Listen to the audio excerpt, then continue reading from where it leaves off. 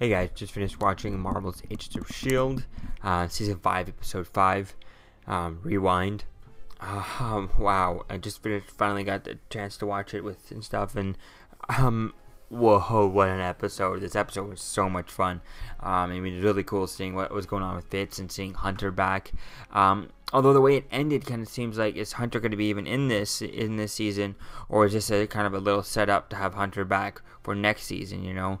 Because it kind of feels interesting the way they're doing with all this stuff. I mean, last season they did it, and they did it very well. They did it for kind of 3 separate arcs and stuff throughout the season, but this one seems like such a big story.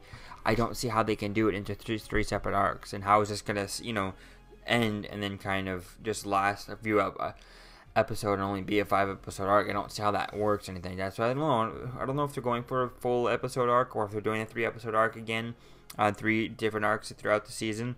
And then it's really going to be fun to see how things go with all that, and see how, you know, do we get so many of Hunter back, what is Hunter doing, and stuff like that. Maybe we'll see a little bit of that, and how things went on with that. Maybe we'll see Bobby back, although I know Adrian, the actress there, Adrian Perlecki, is actually busy on, or was busy on Orville type thing with Seth MacFarlane, so who knows if we'll ever get her back on here.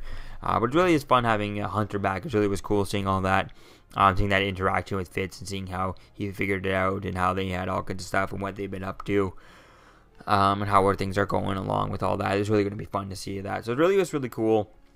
And really, it was really cool, like, getting on all this stuff with Fitz. It's really going to be fun to see where things go after all this. So I have a few notes here I wanted to talk about. So the first part was really cool, seeing Fitz in prison, kind of, you know, just talking about, you know, trying to explain to people that he doesn't know what's going on. The way he saw it is they just kind of vanished before his eyes within a minute, you know, type thing. And that was really cool seeing that, and then having that used later on these guys.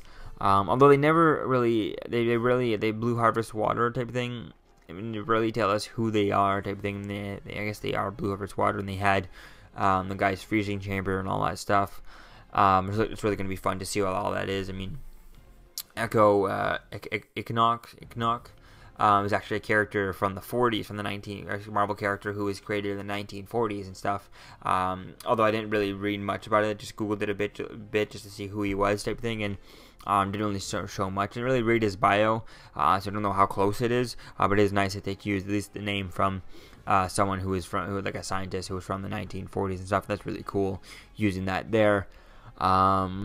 And then those strange symbols talking around there, that's going to be cool to find how that out. Said they Kree symbols. I mean, you know, Fitz has seen Kree stuff. They've dealt with Krees before, so he should recognize Kree symbols. So we don't know anything about these symbols. Which alien race they are. Is anyone going to be able to read them? You know, could Deke read them or something like that? That's going to be even fun to see all that. And then really the coolest part was finding Robin Hinton. And Robin Hinton was really interesting. I didn't really know who she was, and it passed. I was like, okay, she was someone. I remember seeing that, but I couldn't remember.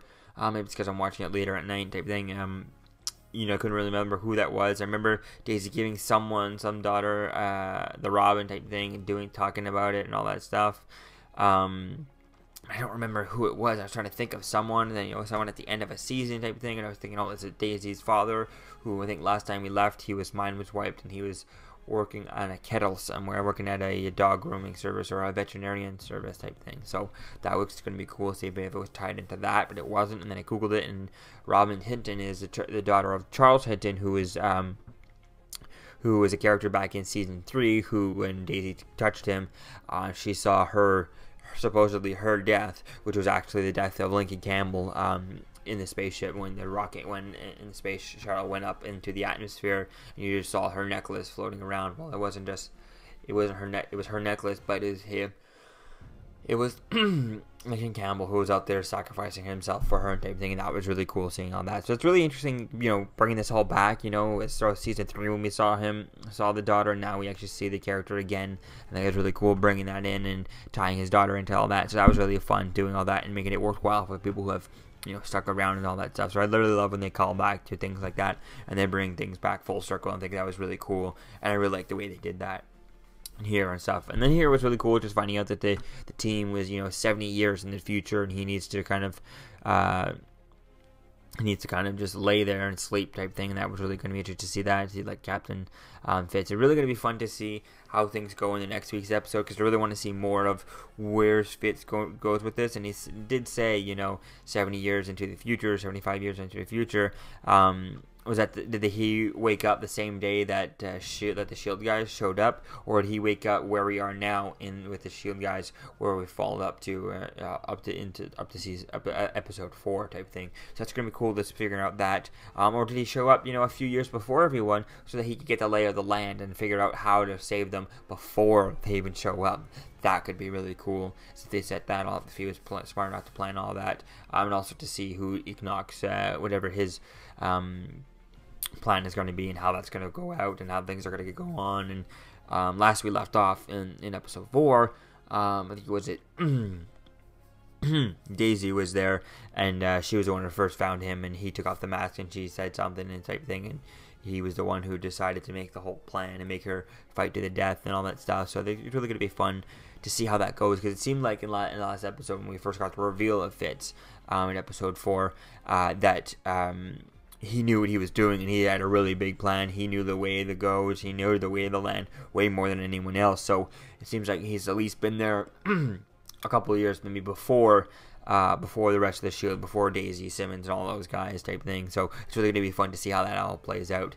And I like the idea of Fitz kind of hiding the briefcase in the place there for himself, so that everyone can have their own powers type thing. The gauntlets for Daisy, although she doesn't really seem to need them because she's been using them. She uses it all the time to her powers.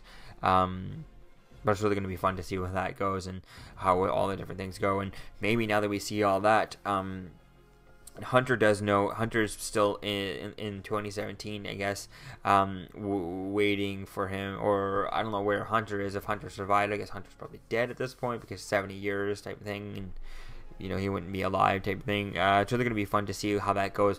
Maybe it is Hunter. Maybe the person on the radio that we got a few episodes ago, when that Jarek, when they heard on the radio, and that when was it May, Mac, Yo-Yo, and Coulson went out on that ship type of thing, floating around. They heard the voices on the radio, so maybe that could be Hunter type thing. That could be really cool. That could be some sort of older version of Hunter type thing. Maybe even if it's a different actor, whatever, playing a 7-year older version of Hunter, who's kind of been staying, he knew to plan for this, so he was able to protect himself somehow on Earth type thing. That could be cool. Different things like that, especially if he's hanging out with the girl with Robin Hinton, who can predict the future with the books, with her drawings and stuff. Maybe that could be cool to see somehow bring him into the future, or see an older version of him throughout the future, and then see Hunter back when we get back to 2017 modern time type thing. That's really going to be cool to see that. And also, how do they kind of, with it being in the MCU type thing, are they going to come back at the end of this, whenever they come back, which could be at the end of the season, could by the mid-season final, although this is technically the mid-season final. So which is only which is good that we only have 2 weeks type of thing. That's really going to be cool. That was really good. I like that. Which is really interesting to see when they go back to do they go back to the same exact time when they left, like December 2017, because when we started back up, it's January 2018. So where are they going to come back? Are they going to come back to that thing, and why would they come back to January 2018? I mean, maybe that's the only way they can come back. So they're going to be fun to play with time travel and play with all that stuff. And how do they do that? How do they go back? Where do they go back? Do they get back? Are they still going to be in the future during Infinity War type thing? And how is that going to affect type things? That's really going to be cool to see that. Because if I'm not mistaken, the 100th episode of the S.H.I.E.L.D. Will be a tie-in to Infinity War. I think that's supposed to be it around that time. So it's really going to be fun to see where that goes. It's really going to be interesting to see how things all play out and how things connect to Infinity War. Because I really hope that there's a big Infinity War tie-in. I also really hope that they're not in the future and kind of type thing. So it really could be fun to see things and see how things go and all that stuff. That could really be interesting to see that. Maybe they get back and just after Infinity War type thing, or who knows. It's really going to be fun to see how that left off and type things. Really going to be interesting to see that. Maybe they miss out. Maybe that's why they're not in Avengers Infinity War. otherwise, it's going to be interesting to see what things go with all this. So it really was a fun episode. It definitely can't wait to see more of Fitz and where he goes from here, and how he interacts with the team. I'm really hoping we'll be following more of Fitz, because it looks like from the trailers we're going to be following Sky type of thing. Or who knows, maybe they're trying to keep Fitz's part completely hidden. That's what they just chose for this 10-second, 40-second trailer that they put on YouTube type thing. So who knows, maybe we'll have to see. But hopefully next episode, which is in 2 weeks, January 5th, we get a lot of Fitz and stuff in there. So let me know what you think, guys, about this episode in the comments below. What do you think about it, and how excited you're for our Hunter's return, and do you think he's going to be back once we get back to his timeline, or what do you think is going to happen with all that? And I'll see you guys in the next video. Peace out. I'm Captain America, here to talk to you about one of the most valuable traits a soldier or student can have. Subscribing. Sometimes subscribing is the key to victory. Sometimes it leads to very little, and it seems like it's not worth it. And you wonder why you waited so long for something so disappointing. How many more of these?